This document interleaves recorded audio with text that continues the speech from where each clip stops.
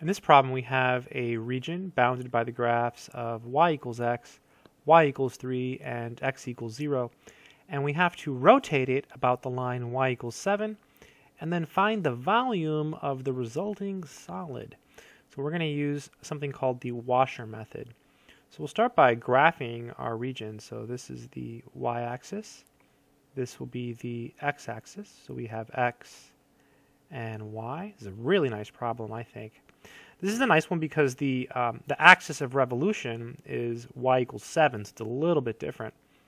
So y equals x looks like this, y equals 3 looks like this, and then x equals 0 looks like this. So let me just do them over here. So this is y equals x, and then y equals 3 is a horizontal line like this, and then x equals 0 would be a vertical line right here. So put all three of these together. I'll use a different color here. So put this one together with this one together with this one, and you get this picture down here. So there's x, there's y equals 3, there's x equals 0. Okay, and then 7 is here. So I always like to use a dotted line for my axis of revolution. And so we're spinning it here. It's really important in these problems that you draw the picture and draw the rectangle. So now we'll draw the rectangle. Okay, so now we're going to identify the key components. So big R is the full distance. Oh, also, we have a vertical rectangle, so we have functions of x. And so big R is this distance here. It's the full distance from the far end of the rectangle to the axis of revolution. Again, it's the full distance, and it's big R of x.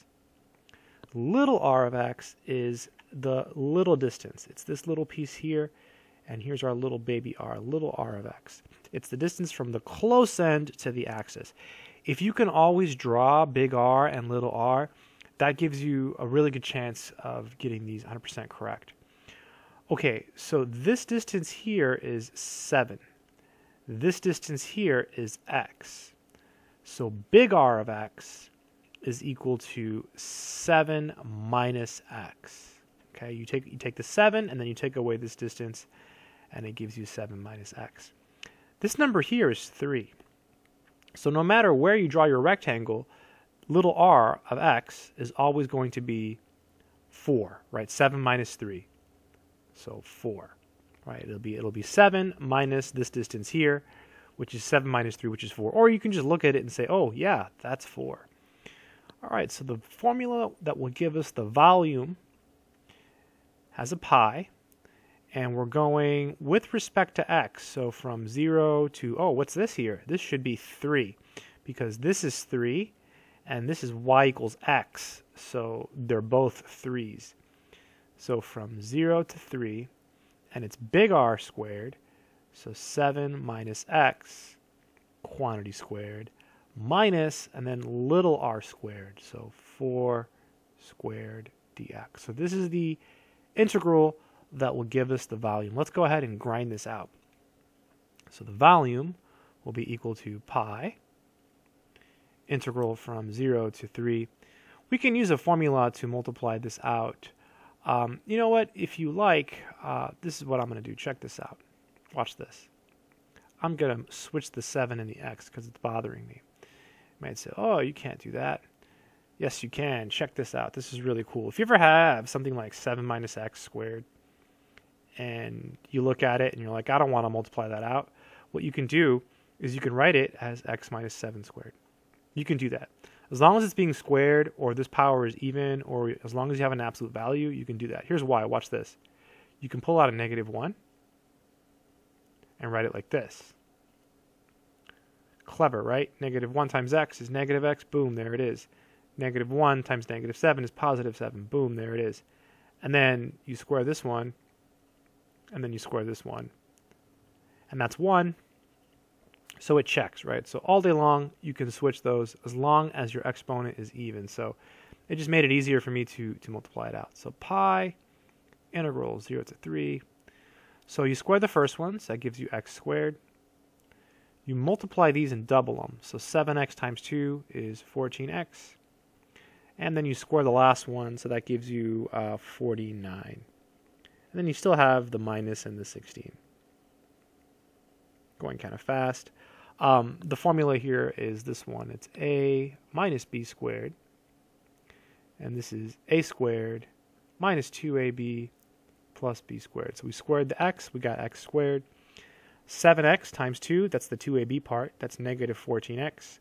And then the b squared is the 49. So this is equal to pi, definite integral from 0 to 3, x squared minus 14x.